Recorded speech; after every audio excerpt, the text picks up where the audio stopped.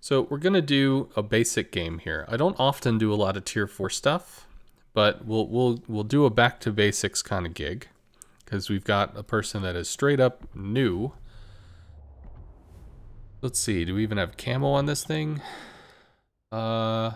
We do. We just have the basic whatever. All right, so for the equipment, you just start out with the whatever. Having the better hull just usually means you turn a little faster. It really doesn't matter. The Langley is very slow. As far as the upgrades, you just pick the one that looks like a plane. So keep it simple. To know about the CV has automated consumables. If you get spotted, a little defensive fighter will orbit your ship for up to 10 minutes. You have 4 of those. So other CVs coming to attack you, your little defensive fighter is going to shoot down stuff if they come at you. So usually CVs will focus on your teammates other than you because you'll always be protected by a fighter until 4 of these have been used up. Your damage con is automatically triggered if you get lit on fighter. It lasts a minute, but once it's down for a minute and a half, and you don't control this. So if somebody hits a fire on you, they know when your damage con is down to come back. For the commander build, I have just 9-point commander here. More, faster, healthier. This makes your planes regen a little faster, so you get more planes a little sooner. You have a little faster speedy planes because I'm going to tell you the tier 4 planes are slow. Tier 4 is not designed to do crazy amounts of damage and make pro plays and do all sorts of fantastic whatever. It's to learn, really. And survivability expert gives your planes more health, and airplane armor makes them more resistant to AA. Eventually, if you get a 13-point captain, you can get a concealment expert to try to make you a little more sneaky, and then worry about getting the other points later, depending on what line you're in. So this right here, more, faster, healthier, is a good way to start. So in tier 4, there's very little flak. That's something you start to see at tier 6. There really aren't fighters. That's something that you start to see at tier 6. Tier 4 is designed to just kind of keep it simple, allow a new player to enter into the situation and try to learn how to go to the things that they want to attack and then attack the things. The most important stuff that's going to happen is the little white circle that's on the water. That's the reticle. When you start your attack by clicking the left click, you're going to have a little warm-up period of maybe 2 to 3 seconds where you're preparing your attack and you can't fire yet. And then you go into the green and then you can shoot while it's green. You want to try to pick a good line of attack, kind of like if you're in a surface ship, you shoot ahead of where your ship is going, right? The ship is sailing this way, so you don't shoot at it because by the time your shells get there, he's already left. So you shoot ahead of him. Well, it's kind of the same thing with the planes. You put the reticle ahead of where the ship is going and you meet him in the middle. It just happens that you're closer, so if the reticle is right on that ship, you're going to meet in the middle. It's a very accurate shot. I guess we have to wait a while because bots or something. So I'll show you each of the planes. Rocket planes are good for really maneuverable stuff, although they're best when you shoot at a broadside, because that's the way that the rockets shoot. Torps are going to be the same. You want to go for a broadside. And then bombs, you usually come in from the front or the back of the ship to try to bomb along the length of it. Alright, so it's like a tier 4, tier 5 thing. AA at this tier is really low, and it's done that way to let you try to learn. So sometimes in surface ships, they'll be like, my AA doesn't do anything, this really sucks, why won't you fix this? It's because tier 4 is the learning, the first thing, you know, baby's first carrier. So I like to start with the rocket planes. Rocket planes are pretty quick, I mean comparatively. And right here you see the boost bar. So when I hold forward, I speed up. If I hold backward, we can watch our speed, we slow down. So A and D, speed up, slow down. You only have a limited amount of boost and it regens. So basically if you have 5 seconds of boost, it takes twice that to regen. So 5 seconds up, or 5 seconds going down, 10 seconds going up.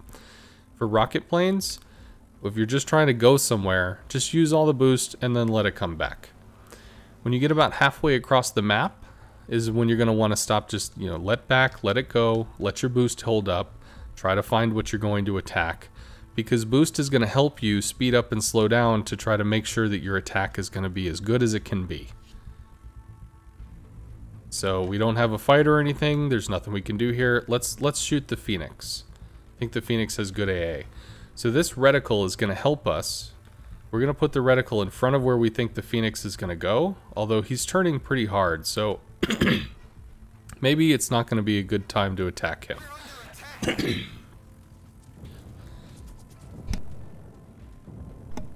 Well, he stopped turning in, so maybe we can make this work. We're going to put the reticle where we think he'll be, so we're going to put it a little ahead of him. We're going to start our attack. Now let's slow down because he's not moving quickly enough, and we'll shoot when he's in the reticle.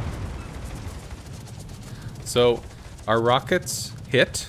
We were able to turn a little to try to meet him because he juked us. And the US line you can turn some. So it allows you to do that, which allows you to make those mistakes. So we're going to pick a line. Looks like we were going way too far ahead, so we adjust, slow down, and we shoot while he's in the reticle and get another chunk of damage. That's going to be the rockets.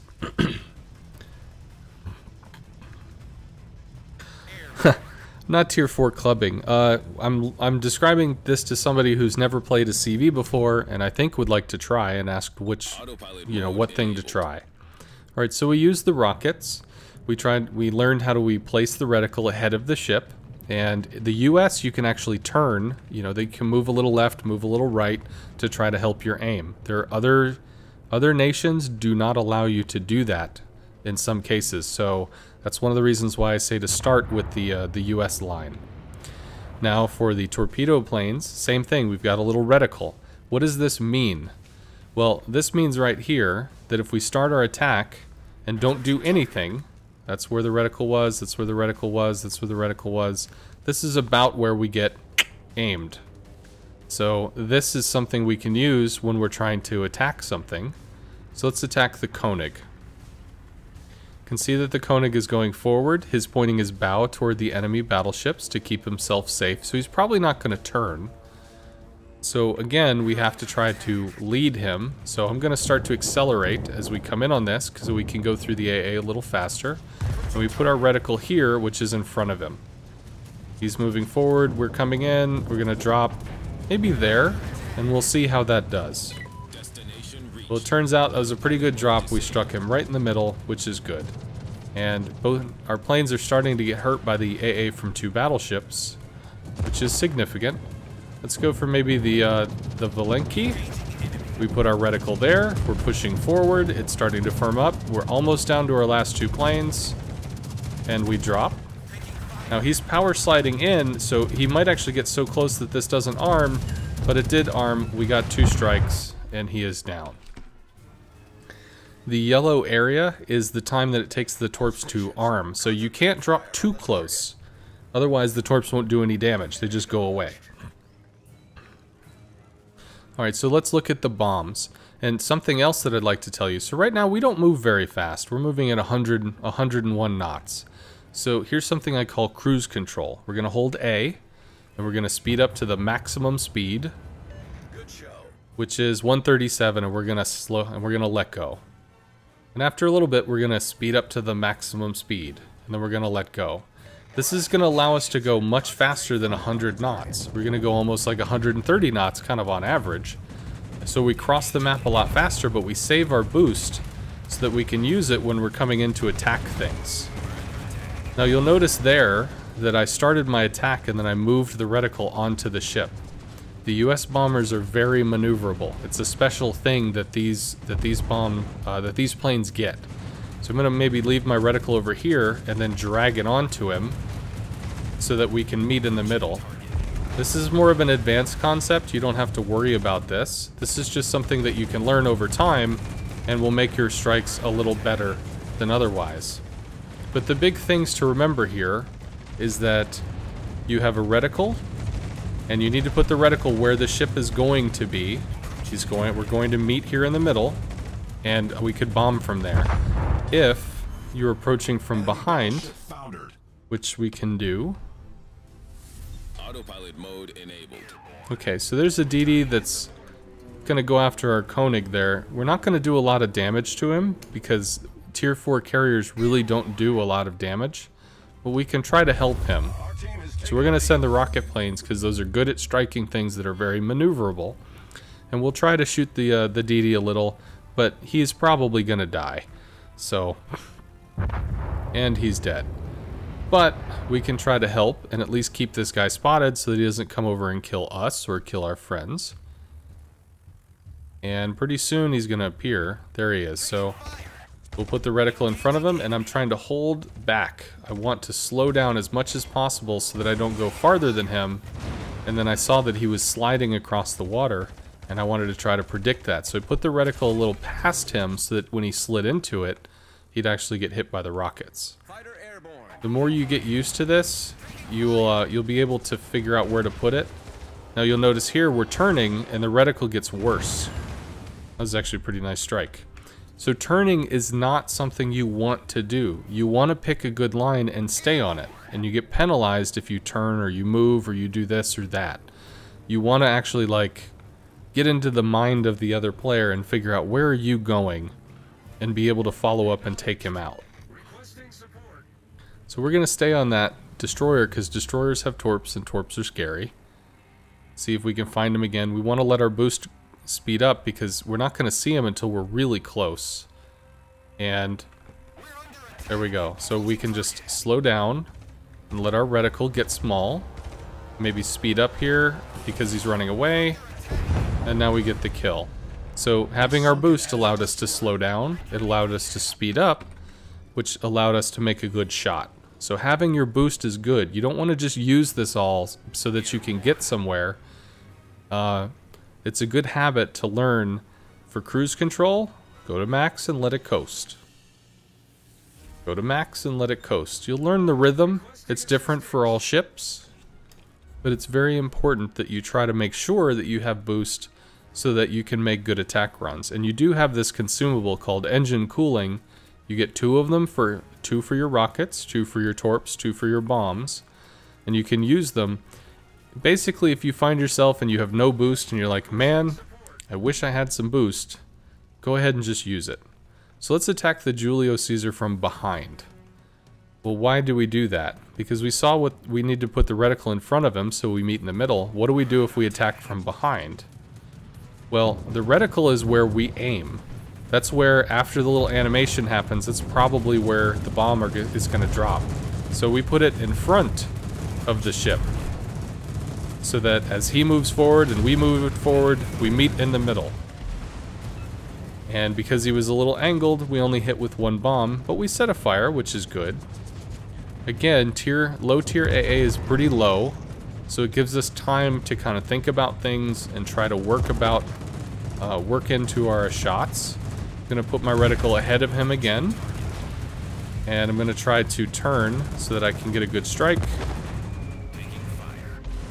So there's a hit. So these guys have a lot of health. So I don't know how much we can do to that. They have 26,000, the other guy has like 30 something, and we've only done 42,000 over 10 minutes. Well, 9 minutes. So we're not going to be able to stop this, but we can slow it down. So let's make sure we're cruise controlling. We're going to speed up to our maximum speed. And then we're going to let go. And we're going to let it fall for a little bit. And then speed up to the maximum speed. And let it fall for a bit. That way we're regenning, and then we're using some. We're regenning, and we're using some. We're going to help our Julio Caesar. We're going to eat flak here. Destination reached. So these planes are pretty nimble. They can turn left and right pretty well. We can probably strike this guy twice, so we need to put the reticle where we're going, so a little ahead of him. And because he just took a really big hit, and we drop here, he's probably going to go down. We didn't drop where the yellow is right next to the hull. We dropped a little distance away in case he turned in or he turned away. And we don't have fighters, so we can't give him support. Some players don't know that tier 4 stuff, you can't do that. And right now, we are ahead in health, but we have more ships too, so that's good. The Hermes and the Rhine are running. We can try to hit this Julio Caesar. We need to try to strike the broadside, so we're moving into position here. And now we're going to turn in and try to go in. I put the reticle way too far ahead of him, I feel, so we're going to turn in a little and kind of turn into the broadside, and then we'll make our drop. Now he's power sliding over. Our torp might not catch, but it did. It armed, so we got to strike and did some damage. So that really runs down the rockets, the torps, the bombs. We talked about reticles and reticle placement. We talked about using the engine boost correctly to help make good plays. We talked about doing cruise control so that we can get across the map faster without losing all of our engine boost. We haven't used an engine boost consumable, so we can do that next. So there's a Hermes that's running with 11,000 health. Oh, and I can talk about fighters. So we can do that with the Hermes of the Rhine. So what are fighters? Fighters look like planes. They circle around and they have like a target icon on them or something. And however many fighters you see is how many planes they'll kill. If you see 4 little dashes, they'll shoot down 1, 2, 3, 4 planes. So going against a CV that has a little defensive fighter that spins around it, you might want to go ahead and pre-drop, which means just attack. Those planes will leave, and now we're down to 3 planes here. And we'll probably see this guy's little fighter thing soon. There he is. That's his little defensive fighter. When we get close to it, it attaches to us and shoots down our planes. So you'll see a circle on the map, which is if you're in the circle and they get close to you, they will go red, and then they'll charge after you and shoot down your planes and stuff. If you're going to attack a target or a fighter that has, if you're going to attack a CV that has a fighter, instead of using all of your planes, so like if he has that fighter and he's got 4 planes, 1, 2, 3, 4. Well, what if his AA only kills 1 plane when we go in and then we drop? Well, we've used 1 plane and then we attacked with 2, and then the fighter will kill the other 3. But what if we instead drop our bombs and we come in and we lose 1 to AA, and we drop with 2, and we lose 1 to the fighter? That's going to help manage our resources, because CVs can run out of planes. Some people don't know this or understand this, but it's true. At tier 4, however, there's really not a lot of AA, so you're not going to take tons of damage, and you have fairly good regen rates because it's a learning tier. Mostly at this tier, it's just your damage is low. It helps. I mean, if it's 2 battleships fighting each other, doing a little bit of damage can put it in your team's favor. And the planes are slow, so low damage and slow stuff, but every little bit helps. And yeah, so he's going into attack. Maybe he'll actually get attacked by the fighter, which he just did. So now that he got attacked by the fighter, we can turn and use our bombs, which we hit 1. That only did 1,200 damage.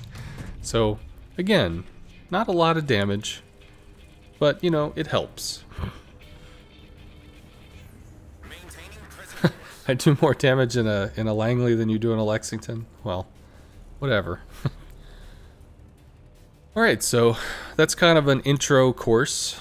You know, our team played well. They got lots of kills and stuff. We helped. But doing the 67,000, I don't know, we did maybe a battleship and a half. 1 battleship should have heals and have about 50 to 60,000 health. So the big thing is, so the stuff you need to learn first is managing your engine boost, choosing good targets that will help your team, and making sure that your reticle is in a good place, that you're going to be able to make the reticle nice and small so that your attack is accurate, and then be able to hit the target. First things you need to work on are those. And it's always good to challenge yourself so that every time you attack, you hit. It might not hit with all the rockets, it might not hit with all the torps, it might not hit with all the bombs. You just want to challenge yourself that every single time you attack, you hit. So at least you can do that. As far as learning, I absolutely recommend learning in co-op when you feel completely like, wow, this is super new. Play in co-op. It's okay. The bots are just going to go straight for the most part, so it's predictable. You'll be able to shoot them. And at the lower tiers, you're probably going to have a lot of players that don't really know how to play the game. So it's very possible that the bots shoot better than them, and the bots kill them, and then you have to start trying to kill all the stuff that remains.